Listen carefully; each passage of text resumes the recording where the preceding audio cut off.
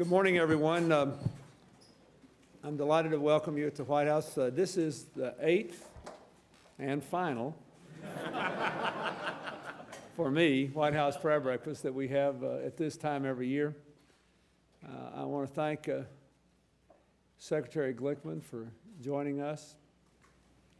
He's sort of a symbol of our broad-based and ecumenical approach in this administration. He's the first Jewish Secretary of Agriculture. And he's helping people to understand that Jewish farmer is not an oxymoron. Well, that's good.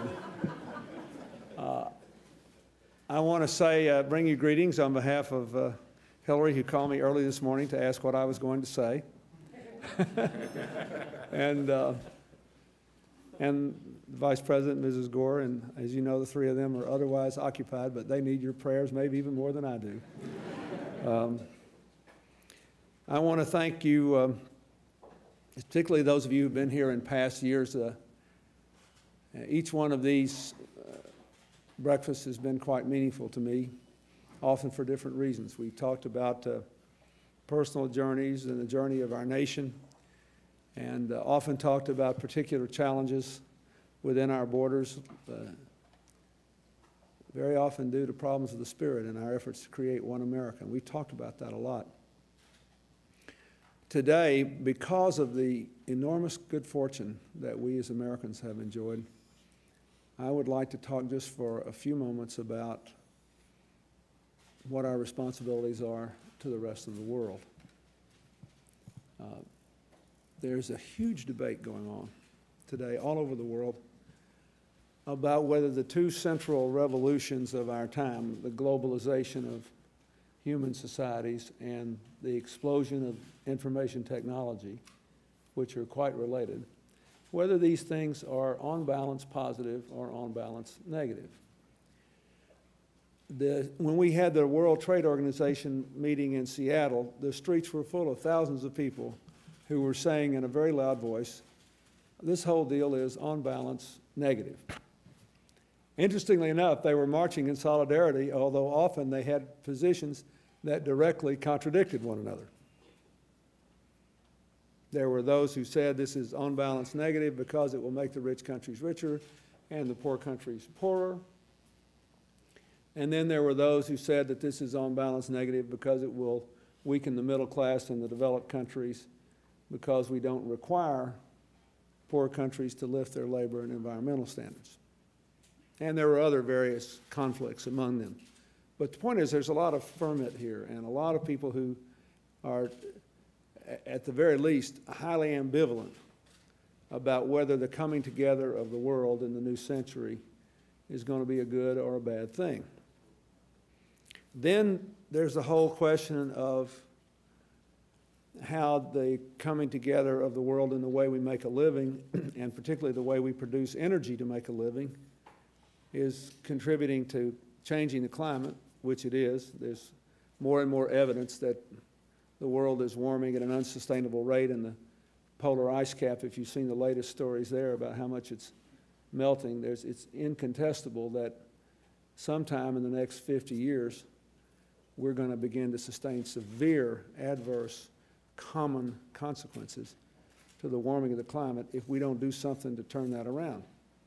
And some people believe that there's no way to fix this if we keep trying to get richer and more global with our economy. I don't happen to agree with that. And I'm not going to talk about it today, but there's a big issue. And very few people are in denial on climate change anymore. Virtually all the major oil companies now concede, for example, that it is a serious problem and that they have a responsibility to deal with it, and if they don't, it could shape the way we are all, or our grandchildren are living in ways that are quite different and on balance negative. Then there is the whole question of whether technology will offer more benefits to the organized forces of destruction than it does to the forces of good over the next 30 years.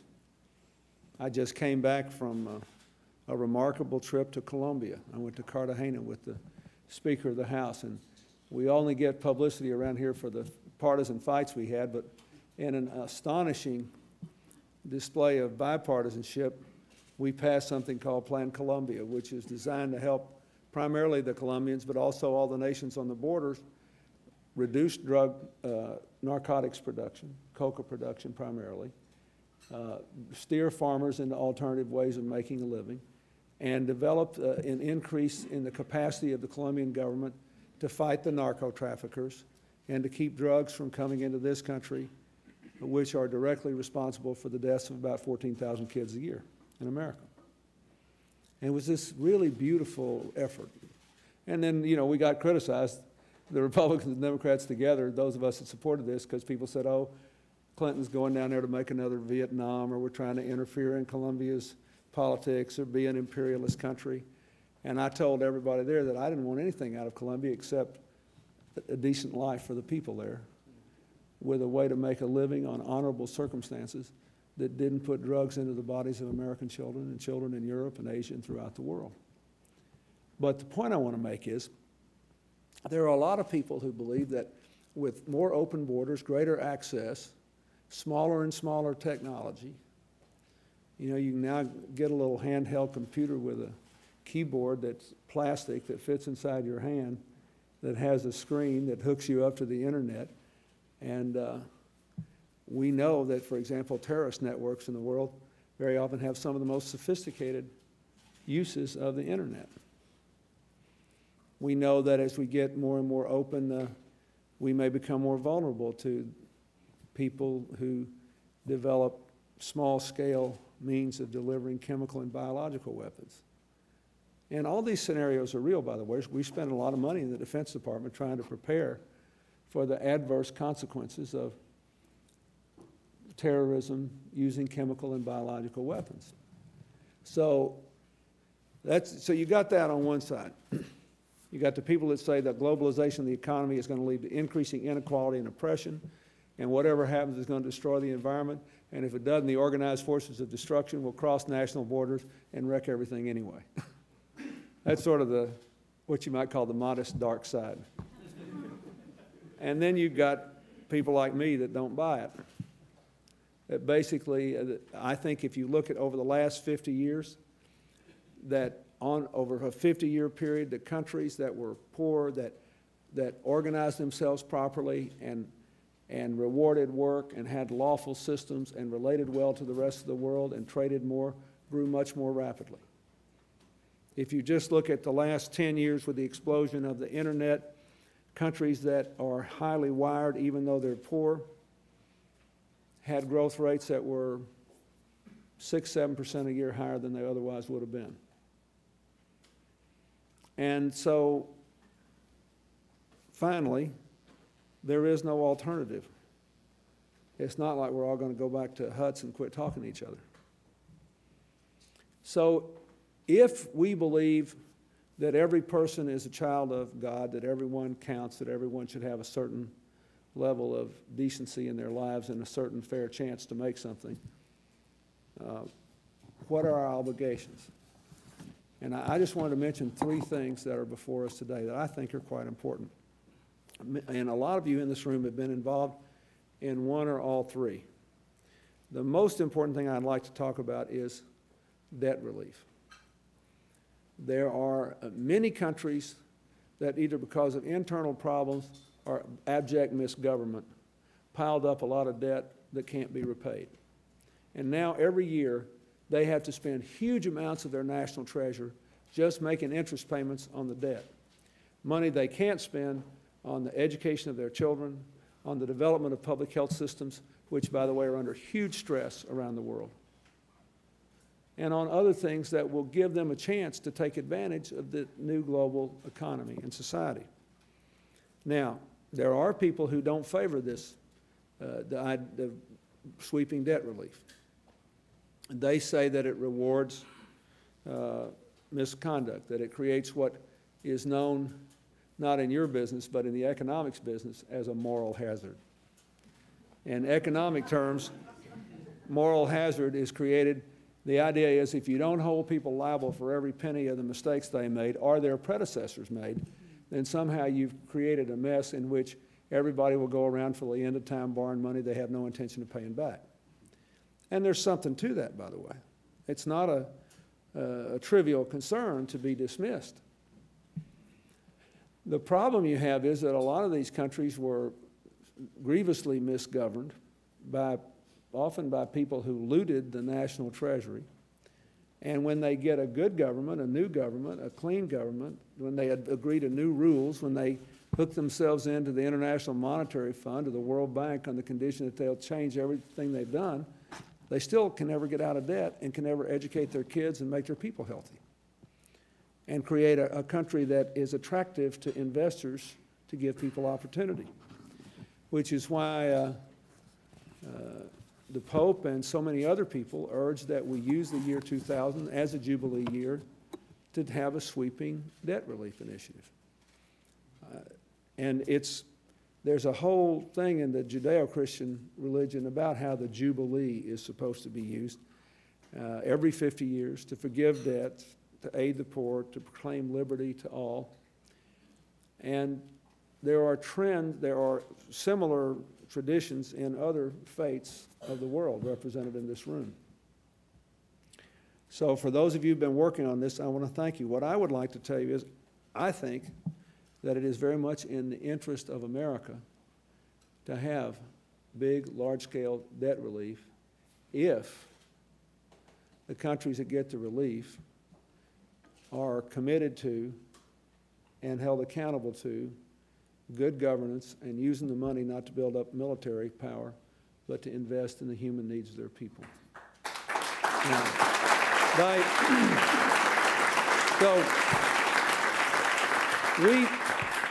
We worked very hard to develop a plan, and a lot of you are involved in other nations, developing countries throughout the world. There are a lot of people here I know that are involved in Africa, for example, where many of the countries most in need are, but you also see this in Asia and Latin America, which is a very important thing. We developed a plan with other creditor nations to triple the debt relief available to the world's poorest nations, provided they agreed to take the savings from the debt payments and put it into health and education. The United States, I announced last year that we would completely write off the bilateral debt owed to us by countries that qualify for this plan. That is, they've got to be too poor to pay the money back and well enough governed to be able to assure that they'll take the savings and put it into health and education. That's as many as 33 nations right now. This just tell you, in the last year, Bolivia, an amazing story, by the way, the poorest country in the Andes, has done the most to get rid of drug production. The poorest country has done the most to get rid of drug production. Astonishing story. That ought to be worth it to us to give them debt relief, complete debt relief. But they saved $77 million that they spent entirely on health, education, and other social needs. Uganda, one of the two countries in Africa that has dramatically reduced the AIDS rate, has used its savings to double primary school enrollment. Honduras is qualified but not received their money yet. They intend to offer every one of the children in the country 9 years of education instead of 6. Mozambique, the country which last year, until the floods, had the first or second highest growth rate in the world after having been devastated by internal conflict just a few years ago, because of the flood, is going to use a lot of their money to buy medicine for government clinics because they've got a lot of serious health problems that are attendant on the fact that the country was practically washed away. 10 nations so far have qualified for the debt relief. 10 more, I think, will do so by the end of this year. We got to make sure the money is there for them. Last year, the Congress was supported on a bipartisan basis the money for America to forgive our bilateral debt relief. And we have to come up with money to that. For example, if somebody owes us $1 billion, even though we know they won't pay because they can't, it gets budgeted at some figure.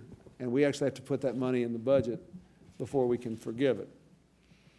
But the Congress did not appropriate the funds for the Highly Indebted Poor Countries Initiative to forgive their multilateral debt relief. Most countries owe more money to the International Monetary Fund than they do to America or France or Germany or Britain or Japan or anybody else. So if we want this to work, we have got to pass legislation this year to pay our fair share of this international debt relief initiative. Now, we have members of both parties from dramatically different backgrounds supporting this. It's really quite moving to see. It's a lot of times the only thing these people have ever agreed on. It's really touching. You know, we have a lot of,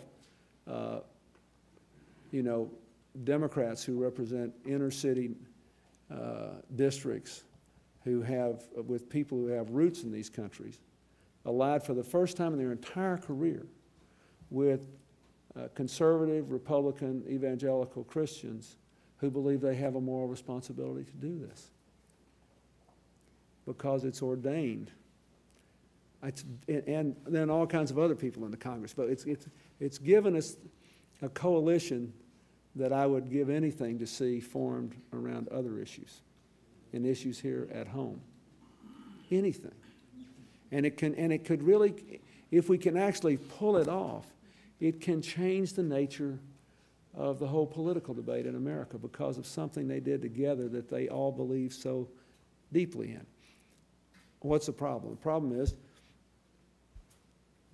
there's competition for this money, and some people would rather spend it on something else where there are more immediate political benefits.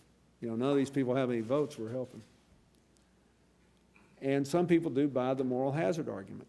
But I'm just telling you, I've been in these countries, and I know what many of them's government was like 5 years ago, 10 years ago, and I just don't think it washes. If you want people to organize themselves well, run themselves well, and build a future, we got to do this. And I think it is a moral issue. How can we sit here on the biggest mountain of wealth we have ever accumulated, that any nation in all of human history has ever accumulated, and we're not just throwing money away. We're only giving this money to people who not only promise to, but prove they are able to take all the savings and invest it in the human needs of their people. So I would just say anything that any of you can do. Bolivia is waiting for more money that they haven't gotten. Honduras is waiting for money that they haven't gotten. They're going to spend this money to send kids to school for 9 years instead of 6. This is not a complicated thing. And I would just implore you, anything you can do, to urge members of both parties to make this a high priority. Let me remind you, we've got a budget worth nearly $2 trillion. And this money is for 2 years, so we're talking about $210 million in 1 year and $225 million in the second year.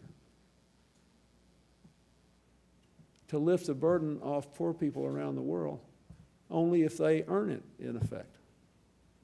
So I just ask you all, please help us with that. And let me just mention 2 other things very briefly. The public health crisis in a lot of these countries is threatening to take out all the gains of good government and even debt relief. There are African countries with AIDS infection rates in the military of 30% or more. A quarter of all the world's people every year who die from AIDS, malaria, and TB. Those 3 things. A phenomenal number of people die from malaria in part because there are no public health infrastructures in a lot of these places.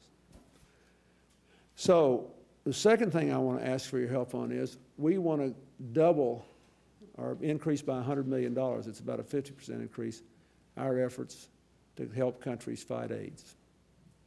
We want to increase dramatically our contributions to the Global Alliance for Vaccines that helps countries who are poor afford the medicine that's there.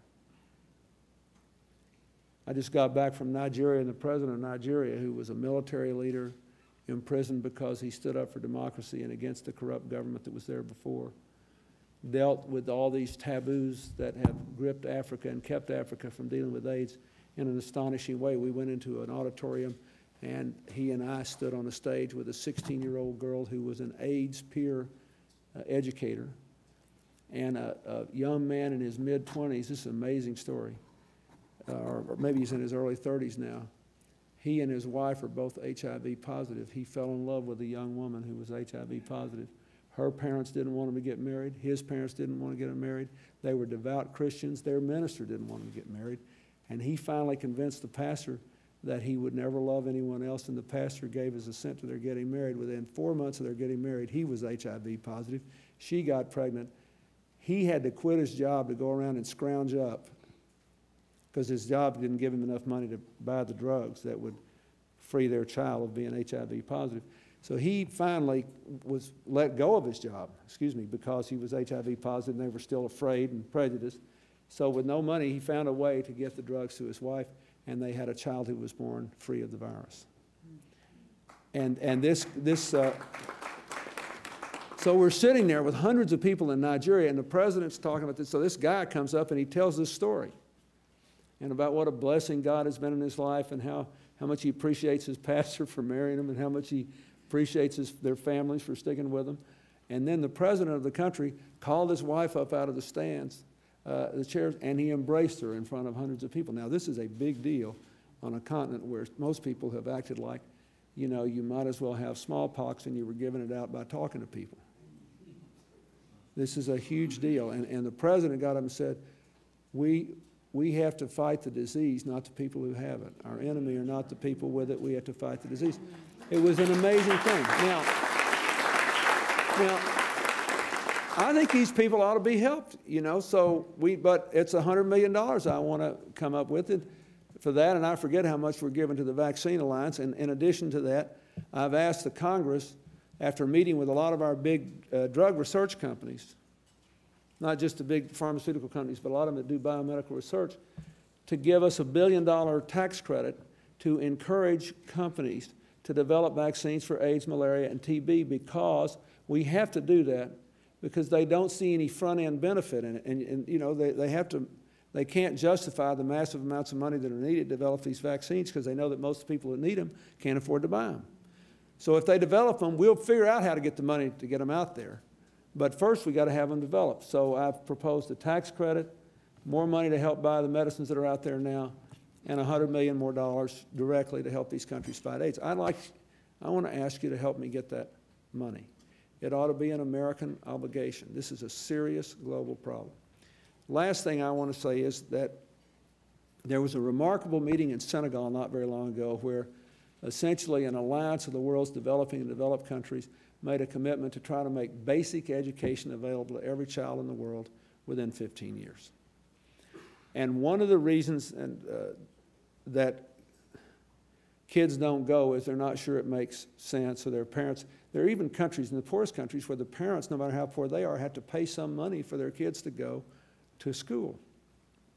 Lots of problems.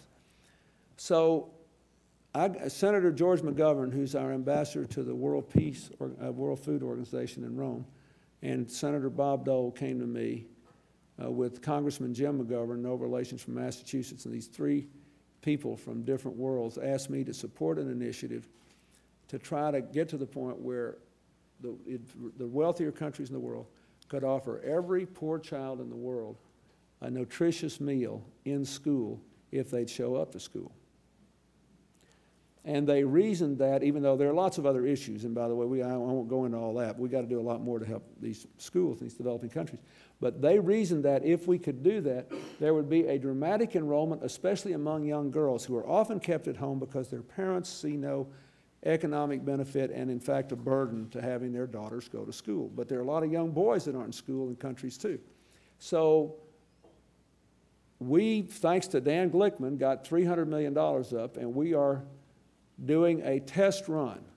And we're going around to countries that want to do this. And with $300 million, listen to this, we can feed 9 million school children for a year in school.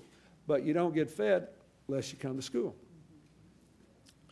Now, for somewhere between $3 and $4 billion, we could give if we can get the rest of the world to help us do this, we could give a nutritious meal at either breakfast or lunch to every school-age child in every really poor country in the entire world for a year. Now, you don't have to do anything about that now. I just want you to know about it because we have to go figure out how to do this. Like Dan's, and let me tell you why. Dan's got to figure out, how's this stuff going to be delivered to remote areas? Or is it going to be in dried packages that are then, hydrated and heated? How are we going to do this without messing up the local farm economies? The last thing we want to do is to destabilize already fragile farmers. There are practical things, but we have many countries that are interested in this. When I was at Columbia on the drug thing, the president's wife asked me about this program. She said, can we be part of that, or are we too well off? He said, we're not really all that rich with all these narco traffickers taking the money. We were talking about it, but the point I want to say is we have reaped great benefits from the information revolution and the globalization of the economy. We therefore have great responsibilities. We have responsibilities to put a human face on the global economy. That's why I think we're right to advocate higher environmental and labor standards, try to make sure everybody benefits. We have a responsibility to lead the way on climate change, not be stuck in denial, because we're still the #1 producer of greenhouse gases. Although shortly, unless we help them find a different way to get rich, China and India will be, just because they got more folks. And in the short run, we have a very heavy responsibility, I believe, to broaden and simplify this debt relief initiative, to lead the assault on the global diseases of AIDS, TB, and malaria that take out 1/4 of the people who die, most of them very prematurely before their time every year. And to do more to universalize education so that everybody everywhere will be able to take advantage of what we're coming to take for granted. Now, we've had a lot of wonderful talks over the last 8 years, but I think that I do not believe that a nation any more than a church, a synagogue, a mosque, a particular religious faith can confine its compassion and concern and commitment only within its borders, especially if you happen to be in the most fortunate country in the world. And I can't figure out for you what you think about whether these sweeping historical trends are on balance good or bad. But it seems to me if you believe that people are on balance good or bad or capable of good, we can make these trends work for good. And I'll just close with this. There's a fascinating book out that I just read by a man named Robert Wright called Non-Zero. He wrote an earlier book called The Moral Animal that some of you may have read. But this whole book is about, is all this stuff that's happening in science and technology on balance good or bad? And are the dark scenarios going to prevail, or is there in some other way? The argument of the book, and from which it gets its title, is basically an attempt to historically validate something Martin Luther King once said: the arc of history is long, but it bends toward justice. It's pretty hard to make that case, arguably, when you look at what happened with World War I, with Nazi Germany, and World War II, with the highly sophisticated oppressive systems of communism. But that's the argument of this book, that the arc of history is long, but it bends toward justice. And the argument is that the more complex societies grow, and the more interconnected we all get, the more interdependent we become, the more we have to look for non-zero-sum solutions. That is, solutions in which we all win, instead of solutions in which I win at your expense. It's not a naive book. He says, hey, look, there's still going to be an election for president. One person wins, one person loses. There's still going to be choices for who runs the company or who gets the pulpit.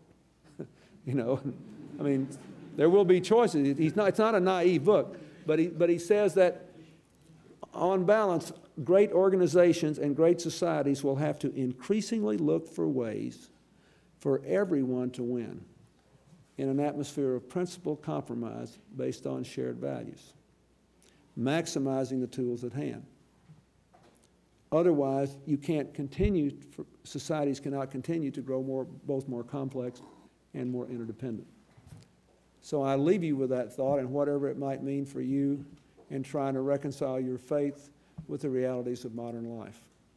And again, I say, as Americans, we have, I think, a truly unique opportunity and a very profound responsibility to do something now on debt relief, disease, and education beyond our borders. Thank you very much. Thank you. Now, thank you. Thank you.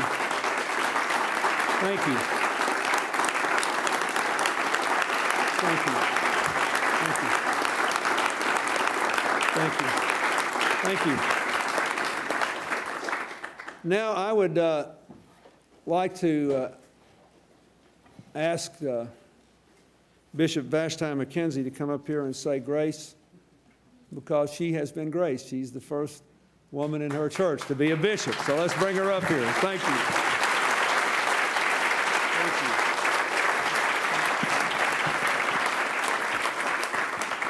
Thank you, Mr. President. Touch is a marvelous thing. Won't you reach out and touch the hand of those that you're sitting with and make unbroken circles all over the room?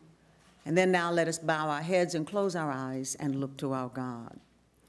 Eternal, wise, and almighty Creator, who is both our Father and our Mother, the shepherd of our souls, attune our hearts to seek you in this hour. It is with a great sense of gratitude that we call upon you again this morning, the one whom continues to be that I am, and for what you continue to do in us and with us and through us.